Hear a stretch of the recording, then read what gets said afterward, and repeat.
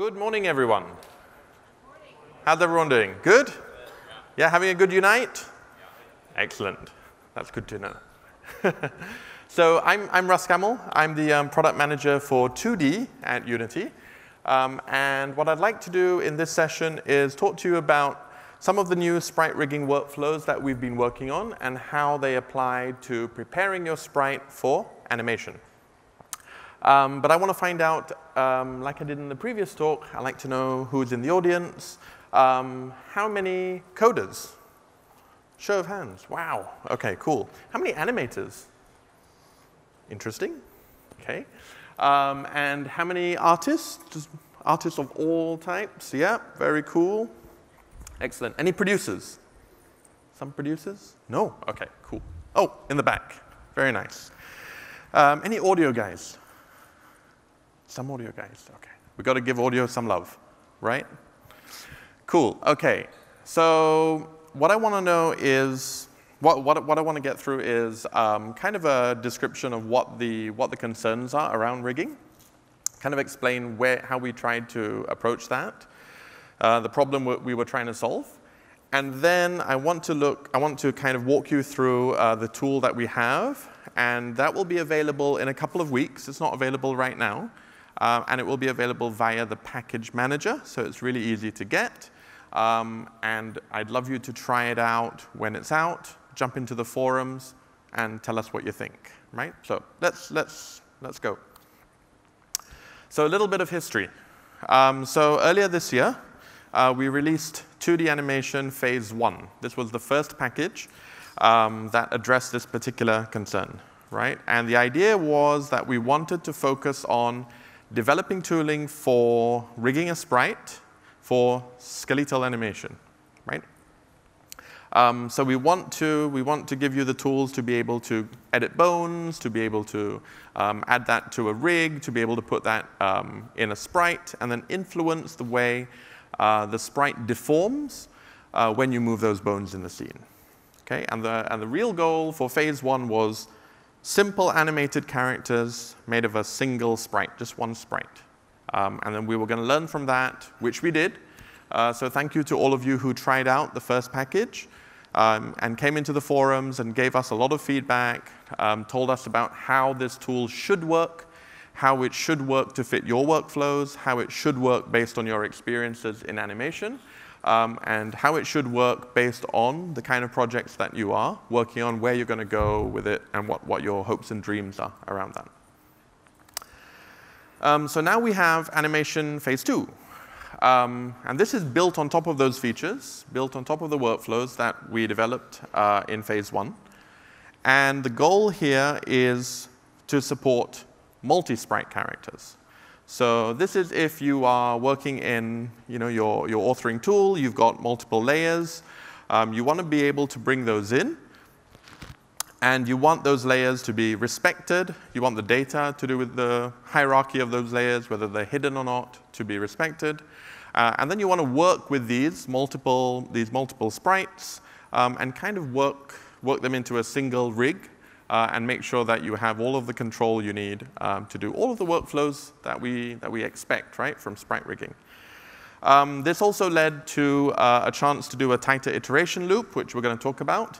And this, of course, also means that you've got workflows that support larger productions. And for us, we wanted to make sure that the tool had a more modern UI, was more aligned with kind of these exciting redesigns that we're looking at in Unity, and to make sure that we are ready when that happens. OK, so what is this thing called sprite rigging? Right? Can I get a show of hands in the audience? How many of you have worked with sprite rigging? Cool. OK. So before we get into that, typically, if you wanted to animate something in a 2D game, right, you've got a few kind of techniques that you can use, that you can try. You can do a series of sprites, right? You can do flipbook. You can do sprites in a hierarchy. Right? You can do these kind of things, or just loose sprites, just moving them around, changing their transforms. Now, none of these use cases really, none of these techniques really cover the use case of a kind of a soft body, a kind of a nicely deforming, bendy character, right? And this is where sprite rigging comes in. So the idea is that you get a sprite, and you put it on a mesh, and you subdivide that mesh with enough articulation, right, with enough refinement, that you can then put a skeleton through it, change the way the bones influence that mesh, and then kind of deform it as you go. And we'll see an example of this in a minute. And typically, if you're rigging, you're thinking about this kind of iteration, this loop, right? You want to add bones, you want to edit them, you want to move them around, you want to make sure that they are at the right position. You want to tessellate the mesh so that those articulation points, those deformation points are where they should be, right, for your character. So it doesn't look weird when the face deforms, so it doesn't look weird when the arm bends the wrong way. And then you want to paint weights, right? You want to connect the bones to the mesh, right? You want to make sure that that relationship is a flexible one that you can change. And then you want to preview all of this, right? Because it's a bunch of different things, a lot of data working together. You want to see whether you've done the right thing. And you want to move between all of these processes without hitting apply all the time, which is what our first phase was very much that kind of modal style. So what we've done is we've unified the editor. We'll take a look at that. And we've added some interesting importing. So multi-layer import. So if you have a character like this is typically how someone would set it up in Photoshop. You'd have different parts. And then you'd somehow kind of have to bring these in, separate them out, put the pivots in the right places, and then reassemble it in Photoshop so that it looks about right. And there's a lot of steps in between, right? So the new importer allows you to work with something that just looks like your character. So you paint in Photoshop the way you would. You have all the different layers where they should be. And then maybe you've got some construction layers in there. Maybe you've got a reference image. Maybe you've got a whole group of stuff that you don't want to be included. And you would hide all of those before you save your file. Right? But we can work with this. We can work with all of that information. And that comes into our new importer, which I'll dig into in a minute. And we'll talk about what the different options mean. And then from this, we generate a sprite sheet. We auto-generate a sprite sheet. And we auto-generate a game object with children game objects, as well as, later on, we'll see all the bones and things that you would need to be able to animate that character. So this all gets done for you now. So let's look at the parts, right? I was talking about a unified editor. So if we look at the sprite editor window for skinning now, it's a single module, right, called skinning editor. And we've broken this up into a few different tools. So we can look at the toolbar on the left. That's divided into kind of 3 major sections. A bone tool or skeleton tool section. So here you've got your adding and your splitting of bones and your editing of bones, things like that. We're going to go into these in a minute. Mesh tools. So you want to go in there and do some meshing. You want to tessellate. You want to subdivide. You want to add verts. Or maybe you just want to auto-generate all of it, right? So you can get started quickly. So that's there. And then we've got weight painting. So several ways of doing that, sliders and brushes, both additive, subtractive. We've got a few other techniques that you can use for smoothing and things like that. And then across the top, we've added some tooling to allow you to see kind of what the sprite sheet that gets generated from this looks like, and some functionality for copying and pasting bones or vertices or weights that you've set up. We've also got a visibility panel, which is very useful when you're working with multiple sprites, because keep in mind you've got multiple layers, and there's a skeleton on top of that that's influencing those layers of sprites differently, right, based on how you want to set up your rig. And as before, we have a sprite skin component. This is the component that does all the work in the scene. So when you drag this into the scene, we have this added to every sprite. And this is the component that builds the relationship between the bones in the scene and the sprite to allow you to do the deforming that you need. OK. Cool. So let's spend some time in Unity taking a look at all of this. Let's get out of the slides, right, and start to see the actual tool. OK, so here's a character that I made in Photoshop. Well, I didn't make it. A really cool artist at Unity did. And what I want to show you is that this is in Photoshop, right? Here we are. We've got all the layers that you'd expect to see. This could be more complicated, but I wanted to give you a slightly simpler example. We've got a reference image back here that someone might have worked with. We've got some other stuff in here that's hidden. And everything is a individual layer, right? So it's all set up in Unity, and we're good. OK, so what you want to do is export that as a PSB, bring that into Unity. And I want to spend a little bit of time looking at these settings. So when you drag it in, you get something that looks like this in the project. And I'll explain why in a minute. So this is an imported PSB right here. So we do the typical Sprite texture type. And then we get some new stuff here. So we've got import hidden. This is typically off, right? So you don't. We assume if it's hidden, you didn't want it, right? So, but you can. If you've hidden some stuff and you want to bring all that in, just check that, and then all of your hidden layers will come in. We've got mosaic. This is the setting that does a kind of an automatic sheet, right, from all of those layers. It takes all of the different layers that you brought in and then builds a sprite sheet from them. Right? We'll see what that looks like in a minute and how you might use it.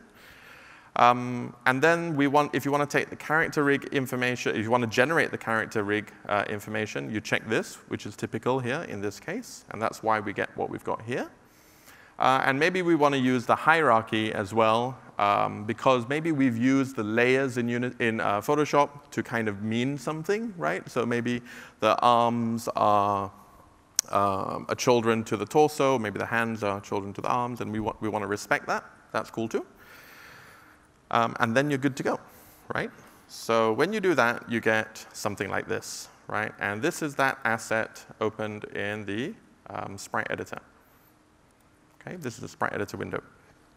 So what I want to do is spend most of the time here, just kind of digging around, looking at how these different tools work. OK, so the first thing I told you just now is we automatically generate a sprite sheet. Gosh. So if we click on this, right, we can see the sprite sheet. There we go. That's the sprite sheet that we generated, right?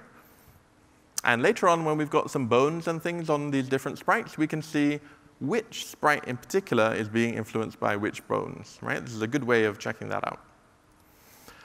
OK, so let's start from the top. Let's look at these tools over here on the left. So these are all the new tools. And they are broken up basically into bone, mesh, and weights. OK? And we're going to dig through them one by one. So the top one is what we call preview pose, right? And this is a very important. This is very important for riggers, right? Because you do want to see where you're at, right? How you're doing at any point. So this character has already been set up. I'm going to show you what you would be able to do if you had already rigged the character and you need to see if you've done the deformations correctly. So we'll grab this bone, and you can see this thing up here is a single sprite, right? And what we're seeing is we're seeing how these bones here influence it. And what you can do is you can keep moving these bones to maybe you want to do something really wicked like that, and just see if the extents are correct, right? If everything is doing what it's supposed to do. While it's deformed like this, you can do some painting and you can do some editing, which is useful if you want to see, you want to kind of go into an extreme mode and make sure that the weighting is set up correctly for that, and then go to another kind of extreme and make sure that the extents of motion are correct. But you can get, all messed up and get the bones all over the place, so you might want to restore the bind pose, which is up here. So we'll click on that, and it brings you back to your bind pose. So then you can keep going. OK, Next thing I want to look at is the edit pose. So this is slightly different, but it allows the manipulation of existing bones, with the focus being here on the orientation of those bones. So if you look at what happens when I click a bone, I can click on a bone. I can disconnect it from its hierarchy, because you may want to do that in some cases. But the more typical thing you're going to be doing here is moving the joints, right? So you can actually go in there and tweak the joints and get them to be in the right position. Cool, and then you'll need to do a repaint of the weights just to make sure the influence is in the right place. But as we'll see later, that's quite easy to do. Okay, so I'm going to do a revert because I'm making all sorts of changes here. Next tool I want to look at is creating bones. So typically what you'd start with is an empty character, right? There wouldn't be any of this stuff. So then you would come in here and you'd go, OK, I want to create bones. And to create bones, you simply click. Right? All I'm doing here is clicking, and you can just create bones. Right? And if you choose one of these bones and then you continue clicking, you can't quite see it here because I've done it in a strange part of the editor, but there we go. We can see we've got a parent link there. So you can just choose any bone that you want to be a parent and then keep going. Right? So you can set up rigs quite easily. So that's how we clicked out this character quite quickly. Excuse me. Sometimes you're done with all of your rigging, where you're done with the bones, right? The skeleton, and you don't have the right number of bones, or maybe you missed out something, or you want to put a little bit more articulation.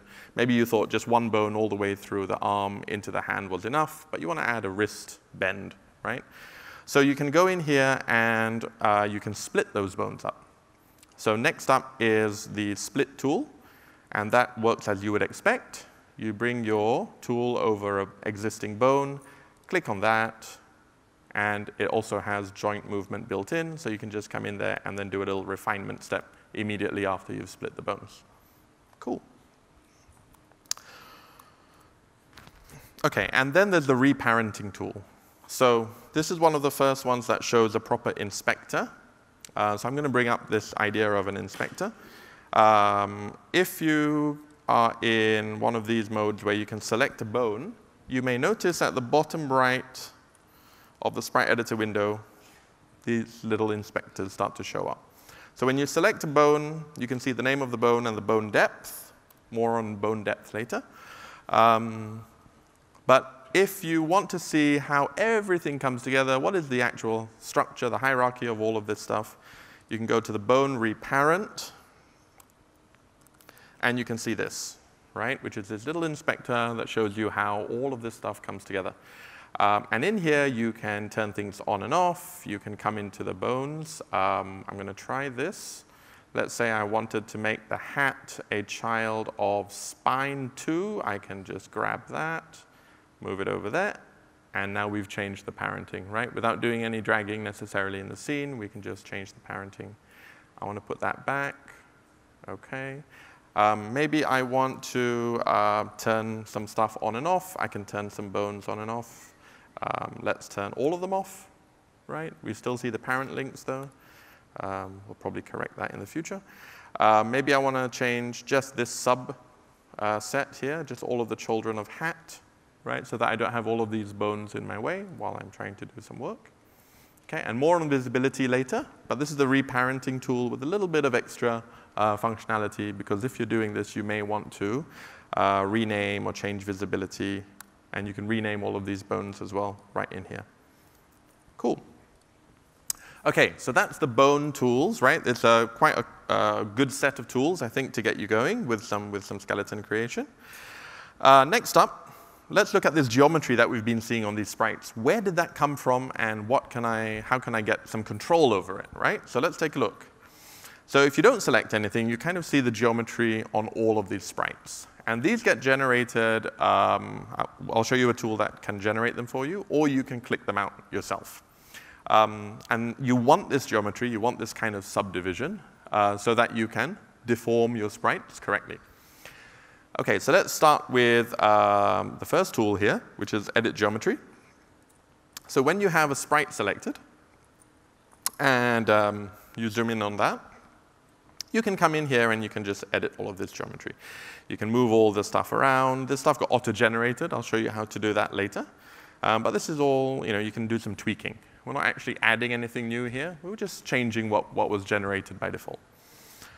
So let's say that we do want to come in there and we want to make some changes. So the first tool here is create vertex. So what I'm going to do is I'm going to try to make a line that follows this hat brim here. I want to make sure that I have an articulation line there because I may want to change the way that works. Right? So I'm going to come in here and click a vertex down. And as you can see, I'm slowly starting to get a line. It's not a very good one. My art director's not going to be very happy with me, but never mind. There we go. So now I have a line that goes from here to here, right? And that's better. Because I may want to put a bone in there that influences one end, and I want to make sure that there's a border in between, right?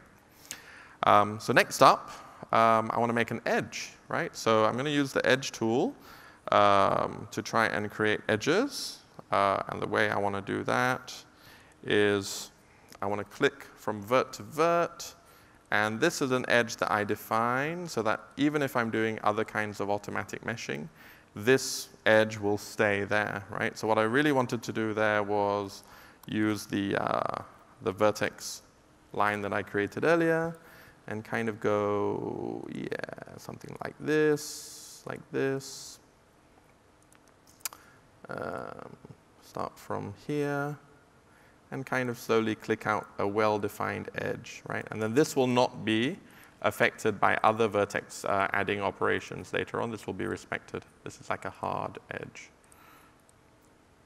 Cool. So as you can see, we've got like a good set of 2D meshing tools here. OK, next up, splitting of edges. So the reason I made this edge is I wanted to show you how I can refine it. And you can only refine edges that you have defined yourself, like this. So I want to go into any edge, and I want to add more vertices like that. And there we go. I can get a little bit more definition. I don't know what my plans are for this hat, but I seem to be quite ambitious. So maybe revert. We've gone too far. OK. And then finally, what I wanted to dig into here with the geometry editing is that you don't have to click any of this stuff out yourself at all, right? You can actually set up automatically. So we've got this character here. The rainbow colors you're seeing there is because there's already weights on this. But let's focus on the mesh. And let's look at this tool here. This is the last of the geometry tools right at the bottom, and it's called Generate Geometry. And if we have a little zoom in here and we look at the inspector for this, you can do automatic generation based on outline detail, based on alpha, and how much kind of subdivision you want going on, right? So let's take a look at what happens if I turn subdivide down really low, and I click on Generate Selected Sprite. Right? So we get a really low-res thing. So maybe you're playing with trade-offs, right, in the game. You want to make sure that you have just enough poly count, right, to create the deformations that you need. But yeah, so you want to start somewhere low, and then you really want to go in one by one and be very particular about which vertices you want to use. So you could start somewhere there, right? But you wouldn't need to click it out yourself. You can get going quickly. If you don't have any sprite selected, and you're like this, you can click Generate All Sprites. And then we wait for a progress bar, but not too long. It's a pretty fast process. And then we've generated meshing for all of those sprites. So that's pretty cool, right? And then you can get started going in and start refining how those weights work. I'm going to do one more revert. OK. Now, you've noticed all of these things, all of these changes I've made, I've clicked revert a couple of times, but I have not hit apply. So this is what I wanted to mention. This is a unified workflow, right? We're basically moving between mesh editing, bone editing, so I can tessellate my mesh. I can put the bones up against the tessellation, where the lines that I've defined correctly. And then later on, I can go in and paint weights. And at no point do I have to hit apply to see the result. Because I can always go to preview and kind of see whether I've got things where I want them to be.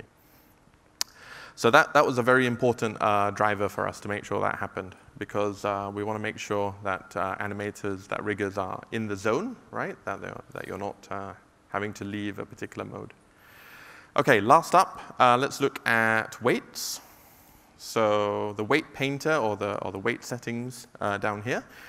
So there's a few ways that you can paint weights. So let's bring these two together so you can see what I'm doing. We can do, no, let's do it up here. Yeah. OK, so we can do sliders, right? So if we look at how this works, we can change some values via sliders, or we can change them with a brush. OK, so let's start with the sliders. So with this tool selected, I can come in here and I can multi-select a bunch of verts. There we go. So this part of the head. And maybe I want to do something where I come over here and I select this bone, and for some reason I want this bone to influence these verts here. So then I can just come in here and I can change, hang on, I don't have influence from that bone, so I can't do that. But I can change how this bone is influencing these verts, or I can change how this bone influences these verts. So we can see here there's a bunch of different bones influencing these verts right now. So maybe I'll just go to this one. OK, cool. So I want hat 0, 1 to influence these. And I can put the amount here, right? Or I can turn it down. And then once we've got all of that set up, we'll actually have a bunch of vertex weights here that we can balance and normalize. This is an example of at least control with one slider, right? I want you to notice that there are different modes here. We're basically adding and subtracting. So that doesn't necessarily respect weights that already exist. We'll just plow through them and just add or subtract. The next one is kind of interesting, grow or shrink. If there's already weights on those vertices, we'll grow up to those where those weights are, but we won't override the weights that are already there. I'll show you an example of that in painting. And then smoothing, which is a very common thing. You want to kind of set up the influences between maybe across the boundary of two bones that are influencing a bunch of verts, and you want to smooth the influences across there. So we'll take a look at all of those. That's probably easier seen down here, so we will look at this leg. OK. So the first thing I want to do is change. So we're going to look at painting. Let's go over to the painting tools. So I'm going to change the brush, make it a little bit bigger. Let's go like 100 units. So you can see this is a brush. And what I'm going to be doing is I'm going to be painting the influence of this bone over these verts, right? So I've got this bone selected, and I can just go in there and start painting influence, right? So that bone is now completely influencing this leg. How do I know? Well, I can do preview, right? So without leaving this mode, I can see that this is in control of everything. OK, so I'm going to revert that. I don't want that. Go back in there again. And let's see what happens if I kind of split the influence between two bones. Let's select that guy, and let's go add, subtract, increase the size again. And then let's do some painting. Oops, nope, not like that. OK, and then we'll get this bone here, and we'll do that, right? We're ignoring that bone in the middle, I know. Sorry. And then what I want to do is change the mode here to smooth, so you can see what we can do with this middle section. And you can see we've smoothed out those weights quite nicely. Yeah? So now you can imagine that that boundary between the way those two bones influence that series of verts is completely smooth. OK. Let's look at this last one down here. This is auto-generate weights, right? So what I wanted to do was correct all of this stuff that I've been doing here. I removed the influence of this bone. That's not very cool. What I want to do is I want to generate all of the weights that would influence this particular sprite, and just do this. So I've got the sprite. I've got these bones that are associated with the sprite, and I'm going to hit generate. Right? And we're done. So you can actually go through the process of just generating vertices, right? Generating meshes. And then you can do one more step after that of generating weights. Or if you looked, again, carefully at the generation panel for geometry, you'll notice that there was a weights checkbox. So you could actually just generate weights and geometry all at once. And if you've got the bones in place, it's almost a single-step process, right, to get going. So that's pretty cool. The last one I want to show you is the bone influencers panel here. So what we're looking at here is, because again, we're in multi-sprite, so it can be a little bit confusing when you see overlapping sprites. And you want to know which bones are influencing which sprites. So if I double-click on these, I can see over here that we've got right leg 0, 1, and 2 influencing the right leg, so we're in a good place. And this is correct, right? But what's typical is that you may see something like this when you first start doing this rigging, when you first start doing an association of bones. And so you might want to go through all of the bones and make sure that there's no strange kind of imposters, right, sitting in your sprite trying to influence the bones. Because when you do your weight painting and all that, this bone will have some influence. Okay, so then you can just add and remove bones quite easily here by selecting them and adding them, or by selecting them in this list and removing them. Cool. Okay, so we've looked at meshing, we've looked at painting, we've looked at what am I thinking of here? The geometry, we've looked at bone creation, and we've looked at weight painting. Now, while you're working on all of this, we have these tools up here in a visibility panel that allow you to kind of filter all of this work, all of this stuff that you're working with, right? So maybe you're working with those bones like we saw earlier in the reparenting tool, and you want to turn off some of them. So in this case, I want to turn off the right leg, and I want to turn off the left leg, and I just want to focus on everything else that I'm working on. But we also have visibility tools for the sprites, right? So if you want to come in and you just want to work on the head, you can just go head, right? So I've held down alternate while I did that so that everything else gets kind of disabled. And then I go to the bones here, and I can just turn off everything that I don't need, and then just dig into the spine here and turn the head stuff back on, right? So then you can really focus in, get the different parts working correctly, and then show everything again, and everything will work together quite nicely. You can also, there's a bunch of ways of filtering this view as well. Just to make sure everyone's aware, we have all of these typical search things that you'd see. So if you want to find all your hat bones, that's fine. Just type in hat, and they show up. So that's kind of nice. Cool. OK, so that's the rigging, right? That's all of the stuff happening in a single tool. You've done all of your stuff, all of your rigging, all of your bones are in the right place, the meshes are done, and then you want to hit apply. Done. And how do we get this into the scene? Well, we go to the scene view, and we hide the one that's already there. And then we get the thing that was generated. And I wanted to talk about this a little bit. So you can see this is a prefab that gets generated, and it has a bunch of nested prefabs within it that have all of that information. And every one of those represents one of those layers that you had in Photoshop. So you're going to get a game object per layer. And then each of those will add a sprite skin component to it. So you have controls over each of those individually. Okay? So I'm going to drag that into the scene. Done. Right? And then all of that work that you did with the bones, it's all just sitting there. We can open this up, and we can see that on each of these, we have a sprite skin. Right? Each of these has a sprite skin, and we can just go in there, and we can see, for example, left leg bone here. These are all the spines. This is the hat. And you can just click on this in the scene, and you're off. Cool. So I'm going to turn this one off. The previous character had a little bit of animation on her. So I'm just going to show you what that looks like. OK, so not the best animation, not award-winning, but I think you get the idea. So what we've got here is a multi-sprite character with rigging through each of the sprites. If you look at that, there's something interesting going on with the hat there. That is a single sprite, and it's actually rendering behind itself. There's parts of it that are rendering behind them. And I mentioned earlier that there was a bone depth setting that you see in your rigging.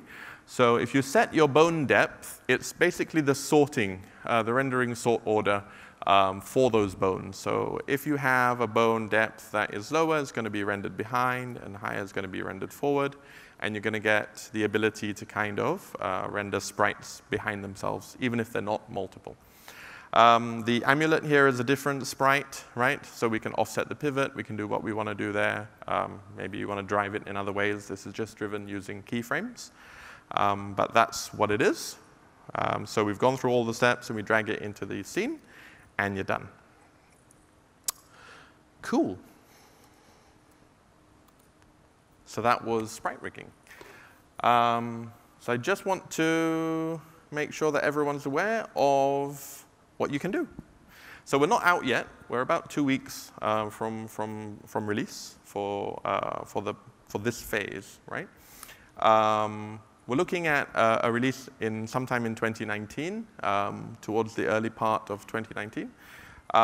What we would love, because it was very useful to us for the first phase, and it helped us build a tool that was more aligned with what you needed, please try this out. If you can, and I always make the disclaimer, these are not production ready, so please use them carefully, but please use them. And then tell us how they fit into your workflows, what have we missed, kind of what works, right? It's always nice to know that. What doesn't? What have we missed? And then jump into the forums, right? Have a discussion with us. We very often reach out directly to a lot of the people in the forums who are giving us very interesting feedback.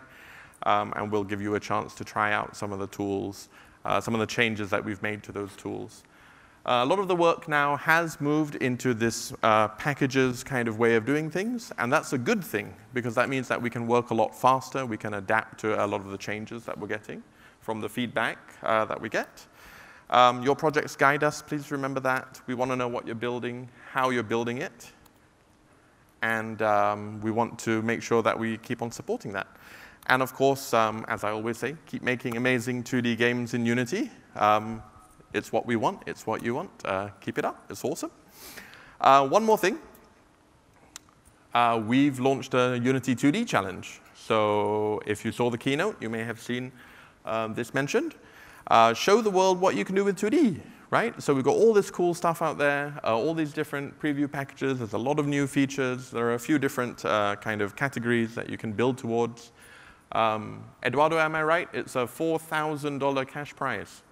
$4,000 cash prize. That's not bad, right? To just play around with a bit of 2D, show us what you got. Thank you.